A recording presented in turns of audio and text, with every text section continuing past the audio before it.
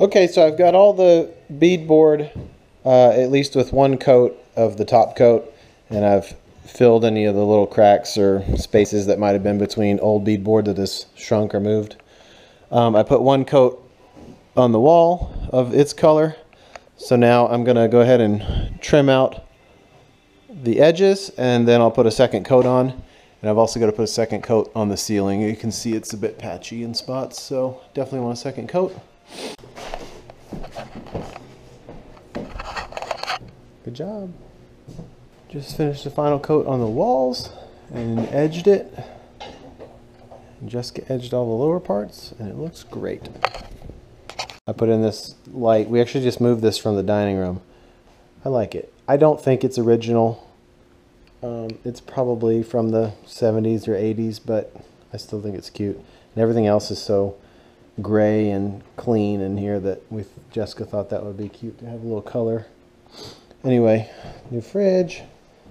Right here I'm going to build a shelf between these two cabinets that's going to have our convection microwave under here and then like a little wine rack or something underneath it.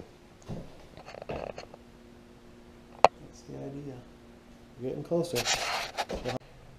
So of course these countertops aren't stained yet. I'm just laying them up here to figure out where I need to cut them. The biggest problem is that the walls are probably not square, so I can't make these come together perfectly when it's up against the wall, so I'm not sure what I'm going to do about that. I need to cut a slight angle on this so that this countertop will meet up without a gap on that countertop, because obviously the room's not perfectly square.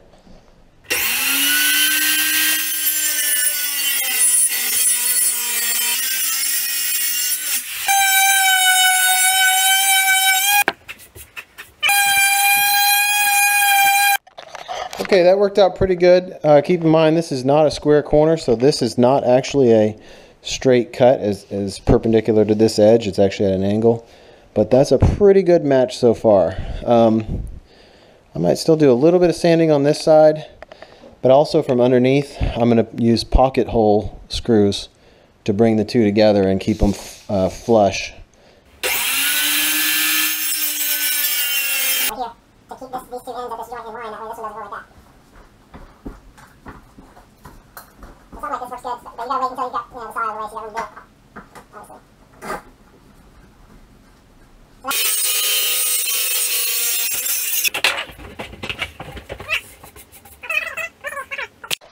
Okay, this piece is going to work out real nice. You'll see the stove and the cabinet will butt up against each other perfectly, so there's no overhang on this side on purpose.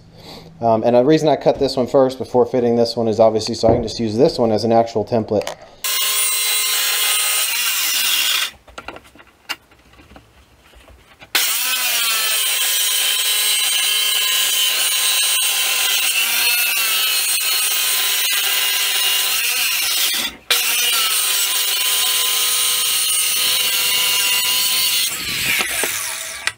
Okay, I'm doing a little test patch here with this Danish oil. I've used this on a door in the laundry room and I really liked it. I've done some research and it's supposed to be good for countertops. You just have to let it cure and completely soak in. So a lot of people say give it like a whole week before you actually use the countertop, especially the first time you apply it, just to make sure there's no film. Supposedly this stuff doesn't just stay on the surface, it soaks in and encapsulates the wood fibers and soaks into the fibers. So it's supposed to be pretty good. And then also I'm going to take some fine sandpaper, about 200 to or 220 grit, and give this a once over just to clean it up before I start sanding for the final time. Alright, we're finally getting to the fun part. So that's the first coat of Danish oil, and I'm going to let that soak in for about 30 minutes. And then we'll give it a second coat, let that one soak for about 15-30 minutes, and then just buff it off with a dry rag. And then it's basically got to sit kind of overnight before you really want to do much with it after that. But it's fully cured within a couple of days, and then you're good to go. And then you can put food on it, and it's safe and all that. This is the second coat. Let this one dry for about 15 minutes and then I'll buff it down.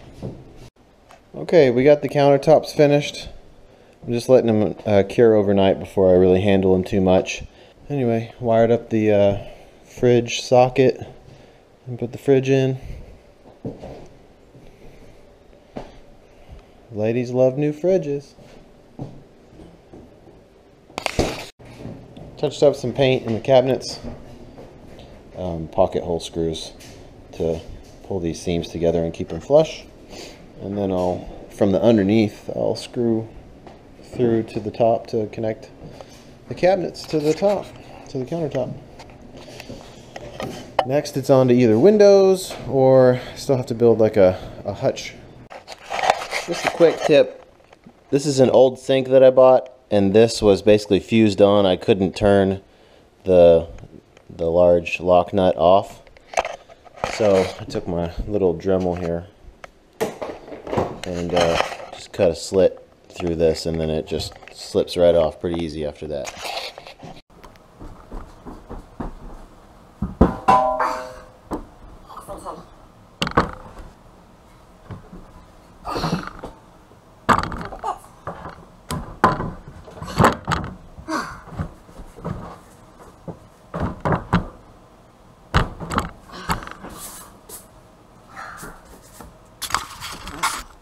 It's gonna be cool.